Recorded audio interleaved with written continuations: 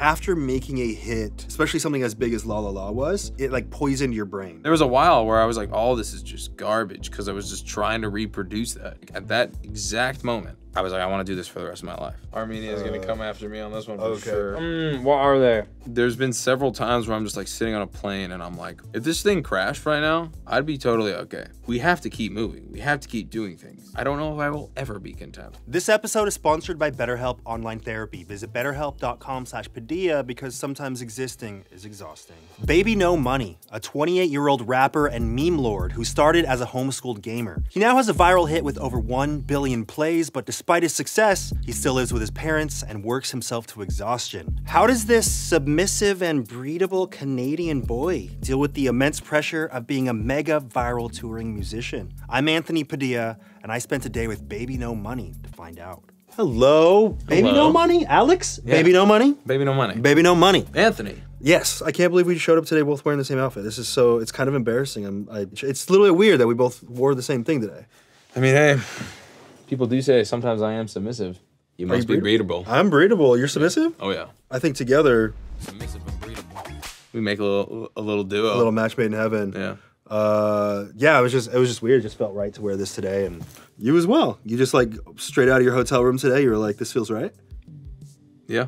I just looked it up. You have over 2 billion plays on your songs. La La La contributes for like 1 billion of them. Yeah, La La La's a big one. La La La's a ginormous song, to be completely honest. That's crazy. Did you know the moment that you made that like were you like that's gonna be crazy huge? Weirdly, I was very emotionally convinced that it was going to be a big song. I think a lot of the time when you like tell yourself a song is going to be big or you believe in it, it comes across a little bit more natural. I mean, I remember Ari and I, that's Y2K, we were driving in his car and he was like, should we keep the intro part in? And I was like, I don't know. We're like, how does it go again? It's yeah, exactly, pretty much. Yeah. So we ended up leaving it in. But I was like, how many streams do you think this is going to do first year? And he's like, 35 million. And it did like 30 million in the first 12 days. And at that time, I was like, oh, wow, this is big. But I mean, there have been other songs that you've made where you thought they were going to be bigger than they were. All the time. As well, right? All the time. So it's not just about having the confidence that it's going to be big. Oh, it was completely out of my capabilities. Yeah. Like, completely out of my capabilities. God damn, a billion plays, though. It's funny, I brought up to my mom that I was making, because obviously we made the Submissive and Breedable song together. Yeah. And I brought it up to my mom, and she was like, oh, I know Bbno Money. And she knew you from La La La. That's crazy. Yeah. Oh, man, it was kind of crazy the way that we even started working together. Ian and I saw that you were on Hassan's live stream with Young Gravy, and somehow Smosh was mentioned, and you made it clear that you had watched us growing up. And Ian and I were literally in the middle of brainstorming our first music video because we haven't made any legit music videos in like 10 years. Yeah. So this was our first music video that we're gonna make, and we were like, it'd be so sick to work with a musician who could like elevate this to the next level. So then we both followed you on Twitter, and then within 30 seconds, you DM both of us, and you were like, what the f? Why did Smosh just follow me? What's going on? And I was like, yo, we're thinking about making a song called Submissive and Breedable. And you were just like, I'm in. That was it. I remember specifically I was recording. Yeah, you were in the middle. You were at a studio as well. I was recording at the same time, and I stopped my take and I recorded. I'm like, bro, what the f? Smosh just followed me. I'm like, why did they follow me? I was like, hold on, I'm just gonna message them, and I messaged them immediately. Now here we are, both submissive and really breedable. Really breedable now. Yeah. I have a feeling that after that music video comes out, which now it's already out, your DMs just flooded. Flooded. The entire video, you're either wearing this or the tiniest leather shorts with your nipples out. The entire time. They could have been a little tinier. I know, you were asking for tinier, but that was the tiniest we could get. That's the tiniest we could get. It was pretty tiny, yeah. But you filled them out very nicely. I did fill them out a little bit. And I'm sure you're gonna be getting many comments like that. Plus your feet are out. Yeah, very exposing. Free dogs. Just going back to your roots, you have this really interesting story. You started off as a little bit more of a gamer, an internet nerd. Yeah. Nerd boy. And you ventured into music, and then that has caught on. 2 billion plays at this point. You were just like, what? How did that transition happen? You were kind of telling me about it. I used to write poetry, like a while ago. It was just like Just for fun?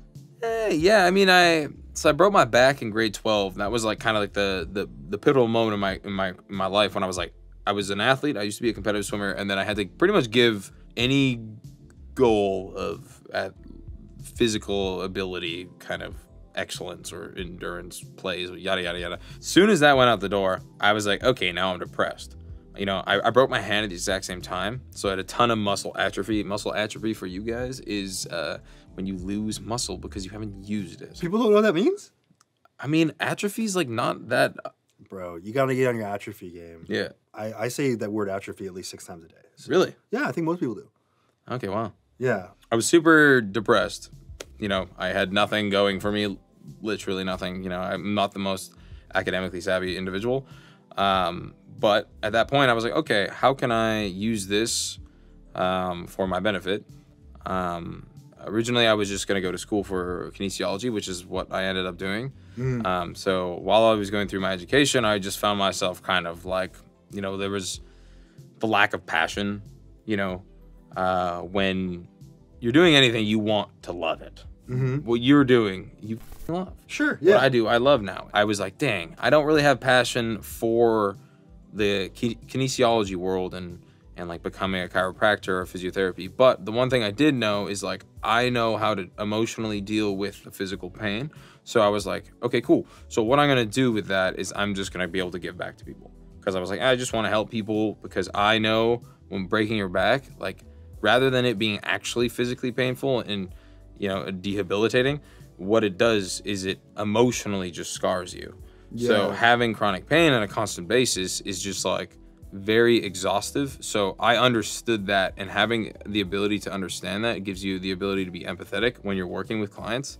So that was like my first basis. So I was like, okay, cool, go to school. But then one sunny day, actually it wasn't that sunny, in Vancouver, I was chilling with my friends and we're like, hey, let's go to my friend Seb's house. Smoked a ginormous blunt and laughed over a Chief Keef type beat. And I was like, at that exact moment, I was like, I want to do this for the rest of my life. What did you freestyle over it? What did you do? Yeah, sure. But it was like literally just saying nothingness. Yeah. But when I heard it back, I was like, whoa, I just made art. Whether or not it was good, doesn't matter. But in that moment, I was like, oh, this is beautiful. Something like really just switched in my brain where, whether or not it was because I was faded, but it was very interesting because I'm like, oh, I haven't felt this level of happiness in years. And I was like, I'm just going to keep doing it because it was just like injecting happiness into my body. Like I was like, oh, give me. Right. I just kept on making music because it was just so fun. And now I'm pretty much here. Yeah, and clearly it's not just about making the music. You know, you could have, that could have been your passion. You could have made a million songs and it would have just been a side hobby, but this is your full-time thing. Yeah. And I think it's interesting because all the things in your life that led to you doing music, in a sense, were almost setting you up to be able to be successful doing the music, because now you really have your finger on the pulse of like, what can push your music to be heard by more people. Like even throwing the thing at the top of La La La, you were like, no, let's keep it, right? You were telling me like, those are the moments, those are the magical moments, or the ones that you weren't even planning for. And I think that intro probably, I mean, the song is good without it, but I think that probably contributed to a huge amount of success. Completely. That is the reason why that song blew up. Right. Which is crazy because if you take the song out of that, if you just remove it, you listen to the song, it's still great, but there's no, it's kind of like a cherry sundae, but with no cherry. Right. It just doesn't make sense. Like after making a hit, especially something as big as La La La was, after making that, it like poisoned your brain. You were saying like you felt this high for 6 days. The poisoning concept came more from like my expectation of myself or the expectation of others to reproduce a song similar. But it was interesting because I had 2.5, maybe almost 3-ish albums out at that point. And if you went through my back catalog, you could easily tell that was a song that did not make sense with my catalog. That was the first time I ever sat down and was like, all right, let's make a pop song. Like literally the first time I ever did it. Was it all rap, hip hop before that? It was all rap. So that was like kind of where my whole music catalog was at.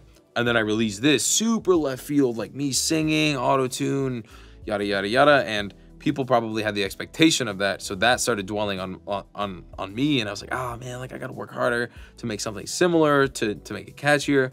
And there was a while where I was like making music, I was like, all this is just garbage, because I was just trying to reproduce that. Even when we reached out to you, I feel like a lot of musicians would be like, why do I want to make a track with, you know, these internet guys? But because you grew up so ingrained in internet culture, I feel like it was a no-brainer for you, because you saw what, like, you know what the internet is capable of doing. And a lot of your music does lean into that like silly meme territory. Totally. But it feels like you started to graduate from that. Like that's how you got your footing, and that's how you got a lot of listeners. And then you've started to kind of graduate to taking the music a little bit more seriously. Was that a calculated approach of like, oh, it's got to be like meme heavy to like get the footing, or like, can I not, like, I don't want to take it too seriously too soon? Or personally, right now, I feel like I'm more into the meme world now. I don't know. I mean, memes are great, dude. Life. The thing is I had a long conversation about corniness with Y2K ages ago, and he's like, everything is inherently corny or cringe. Or cringe, say, right? Yeah, or cringe. It's depends on how you look at it. It's your perspective. Like, you know. Well, taking anything seriously could be considered corny. Completely. It's completely, yeah. Like taking yourself too seriously is just cringe in itself. But at the same time, people would be like, yo, that's cringe that you're not taking yourself too serious. Because like some rappers, some musicians take themselves so serious, but it's like that's their like guide point of what is corny, what is cringe, because they don't want them to assume that is corny, or like their fan base to assume that is corny, if that makes sense. It's kind of just like all perceived value kind of like facade. In the end of the day, I'm just trying to have fun. Over the past little while, you know, I've been able to just like kind of encapsulate just making music, just like making whatever, and making sure I make whatever. I know for a fact, because of my taste, I know whatever I make, it's going to be decent. So I'll just keep doing that, and it seems like pretty much after every 100 songs I make a ginormous big song. You told me that you were making your next album, and that you wanted to have 100 songs completed as kind of, I guess, like demos for possible tracks. And then you would select from those, take those and find your favorite ones to refine and put together on the album.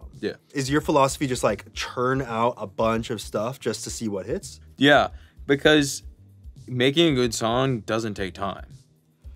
Typically, if you make a good song, it's milliseconds. I think people would assume that the more time you spend working on a song, the better it is, or the more chance it has to be good. It's kind of like typically the more I spend on a song, the worse it gets. Really? Is it, well, it's like, is there a threshold where it's like, obviously you need to spend some time on it? Well, okay, well, yeah, there's a threshold. So like, I mean, like, I would say on average, like a baseline average, a full song will take like 3 hours. Sometimes it takes like 15 minutes, no joke. Really? Yeah, like sometimes. Do you have any songs that popped off that took 15 minutes? La La La's hook took 15 minutes. So like the part that blew up, that was like literally 15 minutes. You had no bass line for that? So he was just, I was like, yeah, just play something on the guitar. He like put the Omnisphere patch on and then like started playing the guitar, and I was like, when I popped immediately. Really? You just knew that was the beat? Pretty much. I just like, it was very, very, very fast, and he was like, oh man, that's fire. And then I wrote that really quick, and then I went into the booth and I was like, oh damn, did I really just forget that melody? And I was like, and then I was like, let's just repeat a word.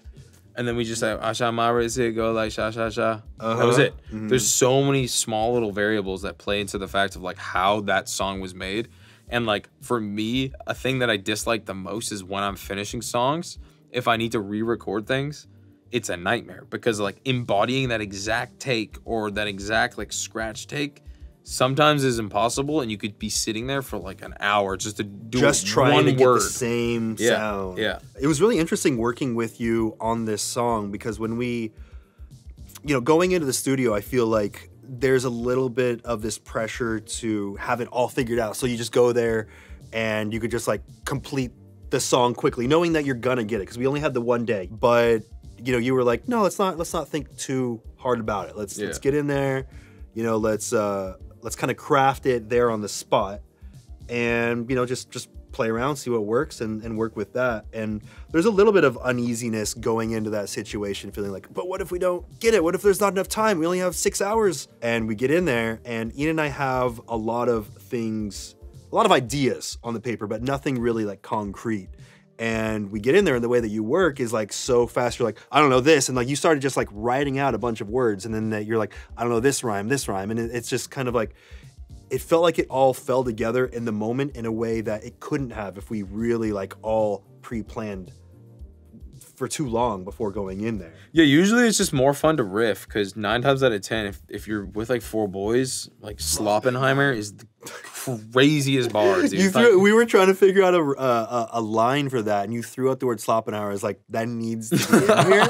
And then we reverse engineered the line beforehand. She treat me like a doggy, call me her Weimaraner. I'd never even heard of that breed of dog. Me neither. But like, Ari was like, oh, Weimaraner. And I think that we said it wrong because we had to make it rhyme with Sloppenheimer. But yeah, it felt like that writing session was about like finding the little magic in those certain words and moments, and we were like, let's work off of that. Like even Ian saying until I'm ready, and then we were like, that sounds like a SpongeBob thing, and then it was like sponging on my bob till I'm ready. You know, like there were all those little magic moments where I don't think that we could have came to those moments if we had like taken the time to like craft it out for hours and hours before getting into the studio. Well, yeah, it's just like keep it simple, stupid. You know, it's like the KISS principle, especially with music, is if it feels good, it's better than if it doesn't. Especially when it is all about the feeling. Yeah, it's all about the feeling. Because it's like cliche, to be completely honest. Right, it's like, yeah, it's very cliche. It's like, you know when Kendrick Lamar said, bitch, don't kill my vibe? Yeah. It's like really that. If you're listening to a song, it's 3 minutes, and at 2:23, there's something that just doesn't sound good to anyone objectively, the vibe's off. And that's all that making a song is. It doesn't matter. You just have to encapsulate that vibe and have people like export or be transported to that world of what you just created kind of vibe. So it's all about the vibes. It's all about the vibes, man.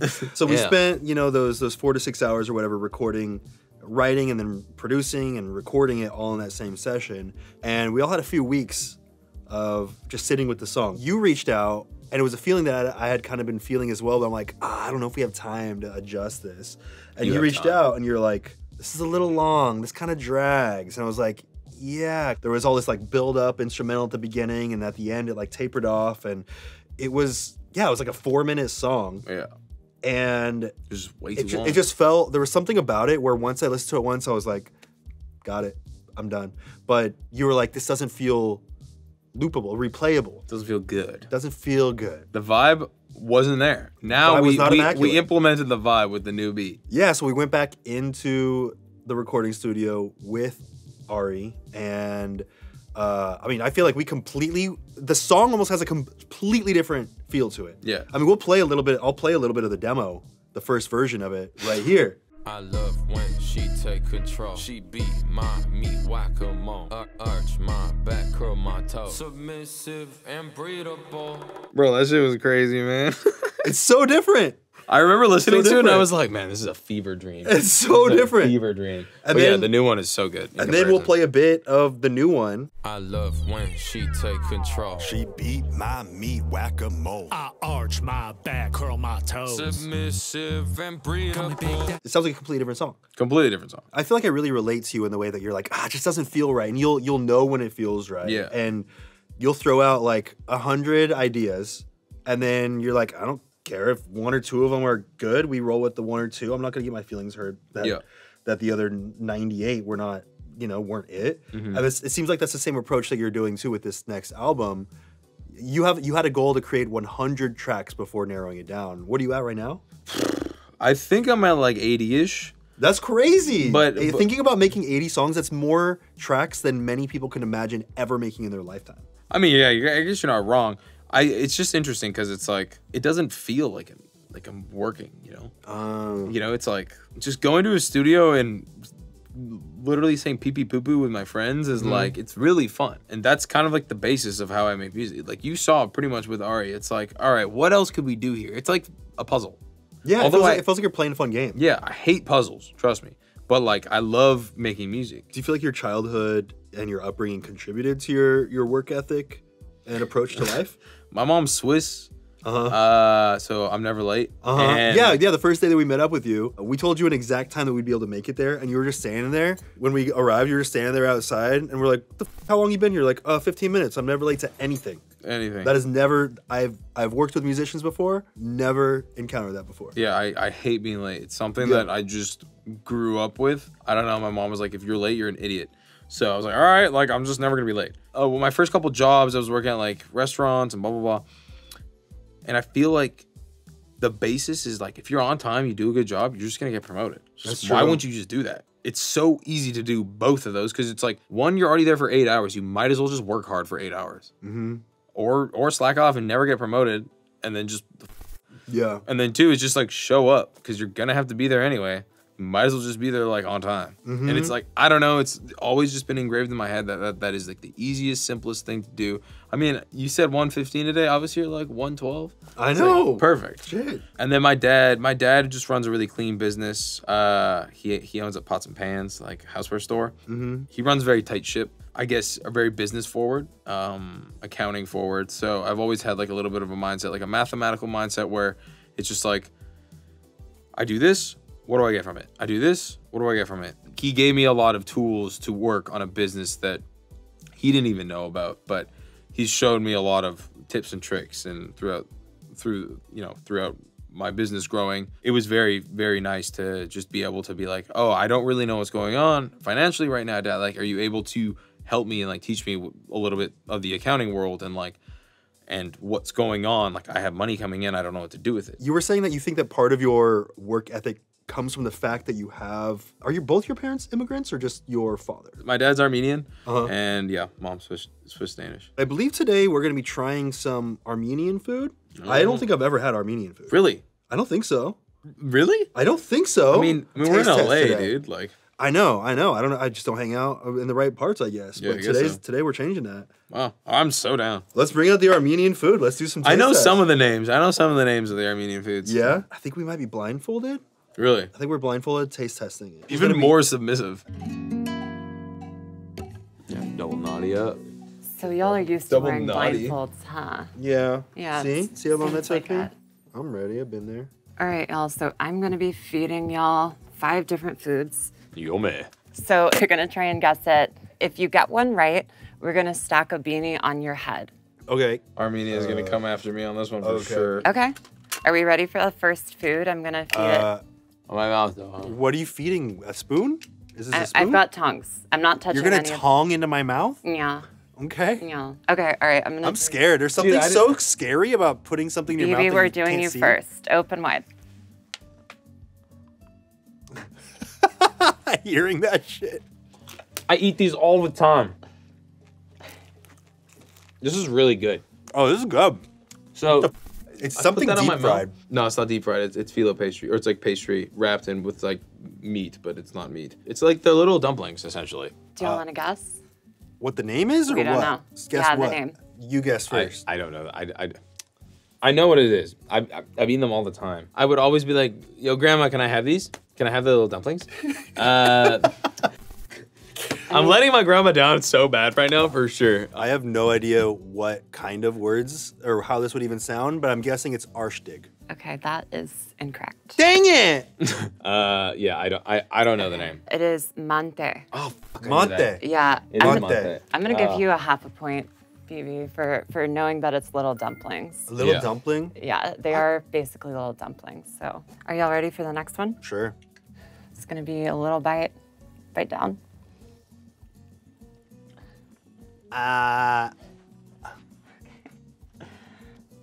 Bite down. What? Bite down. What the fuck? Bite down. I know this too. I just don't know the name. I've had these before. There's a lot of oil on my lips right now. It's like a potato Whoa. dumpling.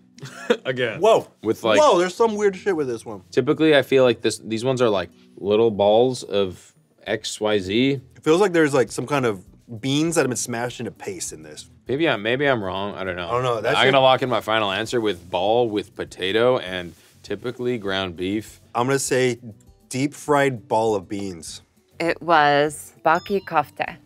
Oh. Oh yeah, you knew that one, So right? kofte is typically just means like a ball of or something of, I'm pretty sure. Kofte, they're all, it's just like meat, I think. I don't know. I feel like my Armenian fans, if they see this, they're gonna be pissed off at me, so. I'll give you another half a point for that. What? Damn, What? I'm getting the You toot. just don't get a half a point for that. I'm getting hella tooked out. All right, next one, y'all. Here we go. This one is. Just give me the one that I know. I please. hope you know this one. The scariest part was not just receiving something in my mouth, but having to chomp down on something that is on my mouth. Oh, that's so good. I know. I'm sorry, King. Give me a second. I'm 99% sure I know the name. Oh, what was that shit? It's good, right? Isn't it? What do you think? Oh, this tastes like a cinnamon roll. It's a churro. Kind of tastes like a churro and a cinnamon roll had a... It's like churro with saffron.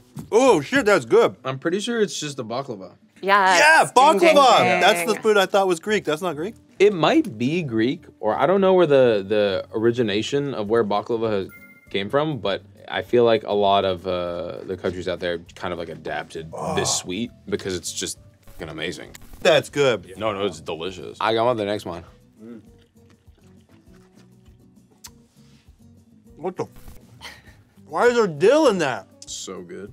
I mean, it just tastes like a dill infused spanakopita, but it's not. There's a different name to it. It feels like a puff pastry filled with dill sauce. Yeah, and spinach. And spinach. That's my final answer. Lock it in. What's it called? It's a Zhengad of Huts. I was not gonna get that one at all. I don't know if I'm saying that right, but Forgot about it. I starts don't with a speak Z. that well. All right, we've got a little spoon coming into your mouth. For your final words before death. Man, y'all just playing a game with me, aren't you? Oh, it was cold. There's an edamame. This is edamame. This is edamame. That's correct. That's correct. Sweet. All right, there you go, Anthony. Oh, what is this? This is your first win. Doesn't it feel good? My first win? Yeah, you got it right. Oh, you've been getting on beanies this whole time? Oh yeah. I didn't even know. I'm stacking over here. Y'all can unmask and if you want to see what the foods look like. Interesting. So this is the first one. One. What's so funny? You got 4 beanies on, bro. Oh yeah, I'm looking crazy. So you were almost LILNO money. Yeah. LILNO money. That was almost you. Yeah, it was. So when But there's all these Lils. there's a lot of Lils. There's a lot of Lils out there. Yeah, a lot of Lils. Were you like, there's too many Lils? What's smaller than Lil? Baby. A BB? Yeah, Not baby. even a baby, a BB. And that was it though. I was just like, what's smaller than this? Because every single person was doing Lil. So did you feel like, oh, I want to be the smallest and then also have no money? Like, what? I guess it was like my first take of it was kind of like just an oxymoron Yeah. because I'm not a baby and And you are rich.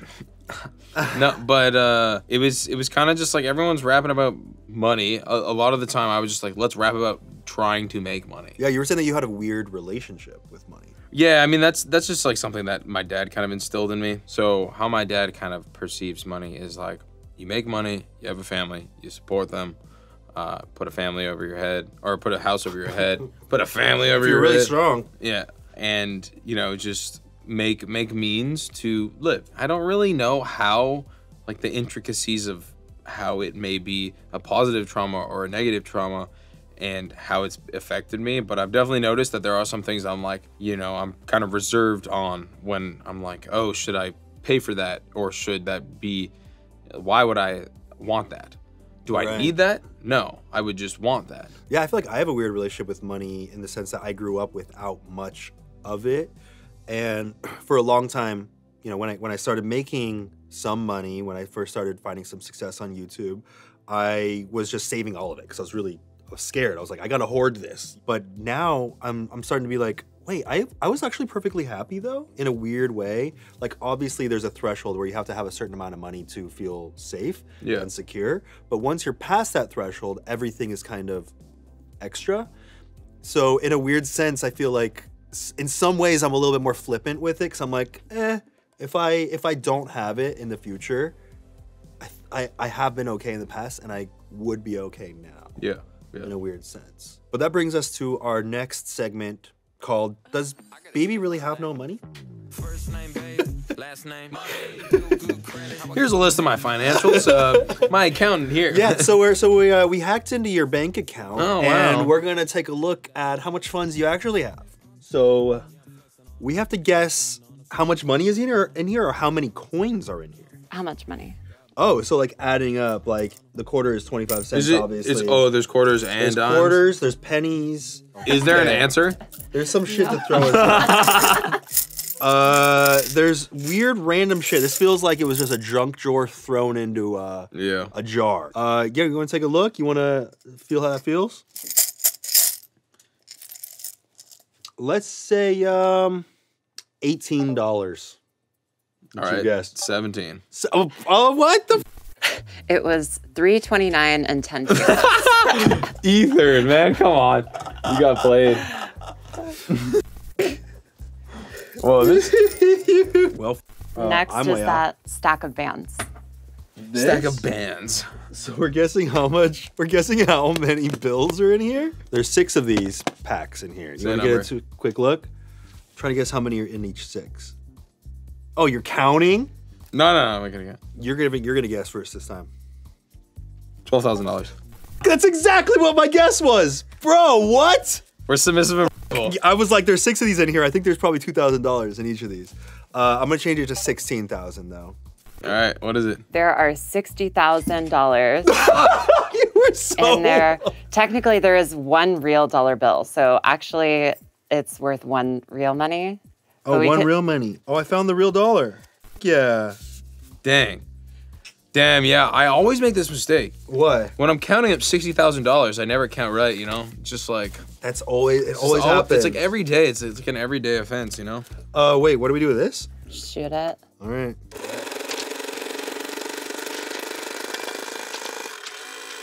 I think it never works. Oh, that shit's empty. I'm gonna guess $2,200. Don't look at that! $2,300. You! It was $4,300. What the f, bro? You can't just guess $100 over me?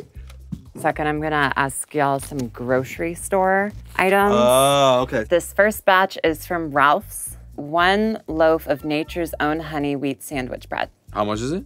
Is that what we're saying? Yeah. American prices, $4.99.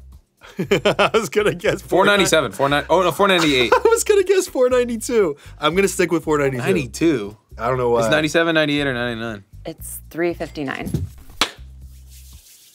Man, inflation not working on my favor. Minute gluten-free white rice, 14 ounces. 14 ounces. You don't know ounces, huh? You use milliliters? Yeah. I can give you the conversion if you want it. Yeah, please. Yeah. Okay. Please, I need that. Yeah. I'm using a conversion. 396 grams. Grams, use milliliters. No, that's You know fine. grams too? Yeah, no grams. Freak. Gluten-free? Mm-hmm. Rice is always Isn't it always gluten-free. gluten-free? It said it on the Wow, box. they're really just trying to run up the price for nothing. That's crazy. Is it vegan? No, I'm just kidding. Dairy-free? Dairy-free? I'm going to say like $4.99. $6.69. I'm gonna say $3.99. $2.50. Okay, nice. Give me that bean. I was just thinking about this earlier today. I was like, damn, you know what? I miss the one thing about touring is like you don't have the ability to just go buy groceries and eat them and like make a dinner. It's like not very often. So this is why I'm taking an L here for sure. I don't go into grocery stores very often. Oatly original oat milk. Ooh. How big? Like the regular. What's the regular? I think it's like 1 liter, 2 liter. I think it's 1. It's I think like it's a the, 1, the right? carton. Yeah. Carton. I think it's a That's a one. $6.99. I'm gonna guess $4.99. It is $3.99. What? Where are we shopping? Ralph's. Ralph's. We're gonna switch to a Canadian grocery store I Oh, found. here we go. Okay. Easy. This is Save On Foods. Do you know it? Yeah. Okay. I go there often. Okay, we'll guess in Canadian dollars. Avalon organic medium brown eggs, 1 dozen. Okay, these are expensive for sure. That's like $7.99, $8.99. $4.99. $9.69. What? Yeah. Bro. Bro, eggs are dummy expensive in Canada, man. Really? Why? I don't know. Chickens they're not laying them up there? No. They're not horny up there? No. 1 bunch of cilantro, $1.99. $2.99. $106. Woo! Cleared. Man, my stack is getting crazy. Your stack is like perfect. I have no idea what's going on. Perfect code. Samyang spicy instant ramen, 5 count. $8.99. I was gonna guess. I'll guess $7.99. $9.99. Let's go. Costco organic bananas, 3 pounds. Oh, I used to buy these pounds of bananas? all the time. I'll let you go Is first. this in US dollars? Yes. Okay. Okay, well, think about a banana. Bananas are actually kind of heavy. They're pretty dense. And this is how many? 3 pounds? It's like a bunch. It's one bunch. Bananas are not a pound each, though, are they? Yeah, but you get 6 in a bunch. Yeah, like 6 in a bunch, probably. What a funny ass conversation. $10.99. $3.99. $2.99. What the f? Why do I think it was so much? How much is that? No, 6 bunches? What's going on in this one? It's got music hat. It's got headphones on it. Oh, epic. That is very epic. No, so the bunch is 6. It's not 6 bunches. One bunch. I thought she just had 3 pounds. Yeah. Dude, Oh, a 3 pounds. banana's like half a pound. Oh. That's perfect math. Okay. All right. Baby, Right? Baby really do got money. Well, I got bananas, bro. Baby really do got banana. money. I keep my thing on me. I got the banana on me. Are you frustrated because you don't have the perfect wardrobe to match your ever-evolving lifestyle? Whether you're getting ready for vacation or you're simply bored of your old choices, Stitch Fix makes sure that you always have something to wear. Stitch Fix is the best way to shop new styles and brands. Think of them as your style partner. Your stylist will learn about your tastes and collaborate with you on looks that you love without breaking the bank. You simply share your preferences, style, and budget, and Stitch Fix sends you 5 items in a fix right to your door. They have over 1,000 brands and styles, so no matter what season you're in, Stitch Fix has you covered. And with the wide range of sizes, they'll find the perfect fit. Plus, you get to try everything on at home, keep what you like, and send back the rest. Over time, Stitch Fix and their stylists will match you with greater precision based on your likes and dislikes. So if you want style that makes you feel as good as you look, get started today at stitchfix.com/Padilla. That's stitchfix.com/Padilla. stitchfix.com/Padilla. And this show is sponsored by BetterHelp. Do you ever feel like your brain is getting in its own way? Like you know what you should do or what's good for you, but you just can't seem to do it? Therapy helps you figure out what's holding you back so you can work for yourself instead of against yourself. As I'm sure many of you know, I've been a huge advocate of therapy since I started going about 6 years ago. It's helped me in almost every facet of my life. Whether dealing with anxiety or depression or just the day-to-day struggles of being human, therapy has been a guiding light for me. So if you've been thinking about therapy, BetterHelp might be perfect for you. It's entirely online and it's designed to work around your schedule. All you have to do is fill out a brief questionnaire and you'll be matched with a certified and licensed therapist. Plus, you can switch therapists at any time for no additional cost. Celebrate the progress you've already made. Give BetterHelp a try. Visit betterhelp.com/Padilla today to get 10% off your first month. That's BetterHelp, HELP.com/Padilla. Now, back to the world of Baby No Money. What do you think happens after we die? I mean, so I did like a hero's dose of mushrooms. Mm-hmm. I would say What's a hero's dose? a lot. Shrez, we did a lot. Was everything melting? Everything was being put together. Wait, tell me about this trip. So I was sitting in this black room, pretty much crying, just like thinking about everything and just like sitting in this room, just melding my thoughts and scraping hell. You know, do I think I came out of it with like cleaner thoughts and an energy? Perhaps. I have no idea. But it was interesting because I've never thought about the world in such a, I guess, a yin and yang perspective for a little while. I like fully understood that we just decompose. If you think of it this way, you probably live forever because when, you know, it depends on how you are, if you're cremated or you're buried or whatnot, it's like, you're just going to decompose. Like, let's say a maggot eats me. I am a part of that maggot that will go potentially become a butterfly. Sure, yeah, a part of you will go on forever. That doesn't mean that you are living forever, though. And your consciousness is also not necessarily transferred. By the end of nearing my death, I am certain we're going to be able to like download our own files of our brain and just share it, save it, put it on Dropbox, and make Dropbox robots and just become a robot. So our brain will just be in the cloud. Yeah. And then we'll continue, our consciousness will exist forever with or without a physical form. Maybe. Do Probably you would. want to live forever? I don't think I'd want to do that. When I was on another planet off the mushrooms, I was like, you know, if I were to die right now, it's all good. Yeah, I did shrooms this past weekend.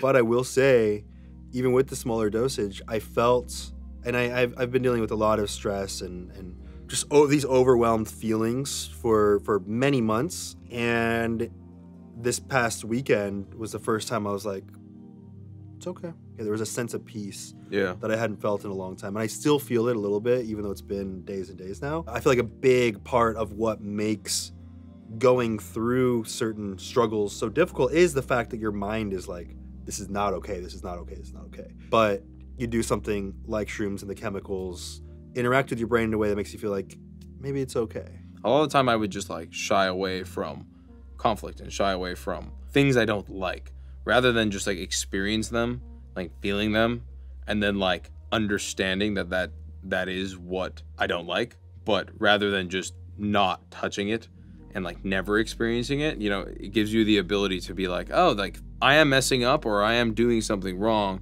and I deserve these consequences, rather than just being like, I didn't do anything wrong, blah, blah, blah, blah, blah, blah. So in turn, it's just like, it's kind of made me at peace where it's like, I've done so much in my life already, truthfully. Like I'm so unbelievably blessed to be able to be in the position I'm in. And it really is, it's amazing. Like I don't know how many beanies on my head, talking to you, doing a podcast in LA, just ate great Armenian food. Eight beanies. So I'm 8 beanied up right now, and this is my life. So there's been several times where I'm just like sitting on a plane and I'm like, if this thing crashed right now, I'd be totally okay. Because, you know, I've taken hundreds of flights. I've seen hundreds of faces. I've seen most of the countries. You know, it's like, I'm so blessed. I'm so grateful that that has happened for me. I remember there would be a lot of times where I'd go to my grandmother's and she'd be like, I'm afraid of dying. And I'm like, you are 98 years old, Grandma. Like, you have lived the life. But I would sit there and I would have a conversation about it. And like, yeah, I mean, I don't want to die, obviously, but it would be okay. You know, and I think that that's something that I remember talking to my dad. I was like, Dad, we should see if she's into just doing a hero's dose of mushrooms, like genuinely, like, because there was 2 years, 3 years, 4 years of her just being so unhappy, and life is too short. It's being able to do hallucinogens and mushrooms and LSD and stuff like that is just giving me the ability to appreciate just the finer things in life. You get very caught up in all of this. And a lot of the times when I go home with my parents and I'm like, this is what life is family and friends and love. It's just something that I've like slowly been gathering over time, and it's amazing, you know, like when you figure that out, right? So. Did your grandma ever do the mushrooms? I wish, man. But she was a beauty. She was a beauty. She was a funny lady. What did all of that teach you about death? You know, like you said that you felt okay, but did they give you a sense of peace? I wouldn't say it's a sense of peace, but I just know that deep down I feel like I have done something. And was that a fear of yours, that you wouldn't do something? Yeah, maybe. I mean, I remember when I was like playing WoW in grade 12, and I was like applying to universities and stuff, and I got into a couple universities. I'm like, shit, man, I'm so bad at typical academia. I'm just so bad. Like, I don't know how to do this. I'm like so bad at writing. And, you know, I was watching my brother become an incredible photographer. You know, he knows how to make music. He's really talented at making music. My sister doing her PhD, like absolute genius child. And I'm like, nothing going on. And I was really afraid of being a letdown from kind of day one. To your parents? To myself even too. Like my parents plus myself. And I think that's kind of where I have the drive and the work ethic, is like my just ability to just push myself and pretty much run myself to the ground. But, you know, I'm very afraid of being of being enough. You know, it's like, but then there's that weird complex, is like, is that a blessing or a curse? Yeah, I mean, well, if you always felt enough, then you wouldn't need to do the things. Exactly. But maybe you'd want to do the things anyway, you know, without the fear. You don't necessarily need the fear to experience the abundance that working really hard and focusing might give you. Yeah. I just feel, I don't know if I would know that another option, you know? It's like, I am who I am, right? So, and being able to just like understand, like, this is me. I can't really change me. So I'm going to understand my flaws. I'll understand things that I'm great at, and I'll excel at the things that I'm great at, and then just be cognizant of, like, when things come up, I know that this is my flaw. So, like, be way more vocal and communicate with other people about it and be like, this is an issue that I have, that I will have, guaranteed. So just be cognizant, like, this is where I'm sensitive in, and this is, like, you know, it's helped me communicate with my mom. It's helped me communicate with my dad.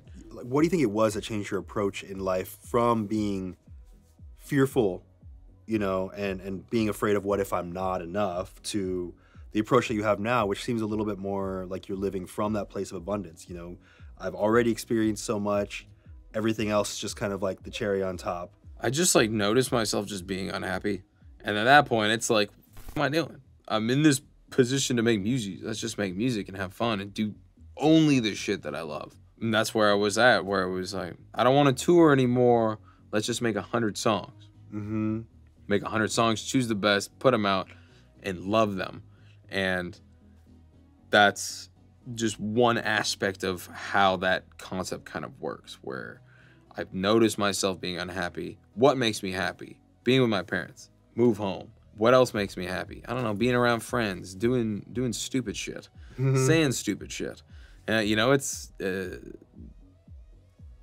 this, you know, it's like, this is great. It's a great experience. Yeah, you were telling me a couple weeks ago, after we learned the choreography for Submissive and Breedable, we went out to dinner, and you were telling me about how you have this grand dream for the way that your life might unfold within the next few years, with the goal of working hard, working hard, working hard. Boom, at some point, now you can relax and you can make music just kind of casually, or just like have a moment to experience life for what it is without focusing on productivity. Do you feel like that's where you want to go? Because at the same time, you're like, if I get there, though, I'll probably be bored and want to do more. We have to keep moving. We have to keep doing things. But I don't know where the cutoff point is where I'm going to be like, I am content. Right. I have no idea what that will be. But I know for a fact I have been really feeling I want to buy groceries. And I want to buy groceries and make a home-cooked meal at my own humble abode. Now that you know how much groceries cost, and now I know that you've taste tested more Armenian food, you're trying to get back in it? Exactly, yeah. Yeah. But at some point, it might get boring. I don't know. It hasn't yet. I just don't know where that cutoff point is. I don't know if I will ever be content. So the real reason I brought you on here today, Mr. Bbno, what is it? Bbno? Is it Bbno? Dude, why does everyone... To freestyle. Oh. So you're going to freestyle for us real quick. No, I'm good, You're going to freestyle. I'm not doing that. Anything but that. Just a quick little freestyle. I'm good. I know we talked about how I wouldn't ask you to do that. Doing it. But No. I think the internet really wants a quick little freestyle for Mr. Bbno. No, that's it. He literally just left. The last paper I ever had to write, I didn't write it. Paid someone to write it for me. Chat GPT. No, I wish that was a thing, because I wouldn't have had to pay the guy to write it for me. Could have saved $12. $500. It was 32 pages. Dude, some guy in my high school used to pay me to do his homework for him. Really? Yeah. That's fire. You I made get it. paid $20 a packet. Wow. But he was getting D's on all the homework I did for him, but he was like, better than what I would have done. And it was so funny because he'd be like, here's the notes the teacher gave me. And I was like, yeah, I'm not implementing any of those. I'm just going to keep churning it out, bro. $20 a packet. Yeah. Yeah. Anyway, so that's how I got rich. How about you? Same thing.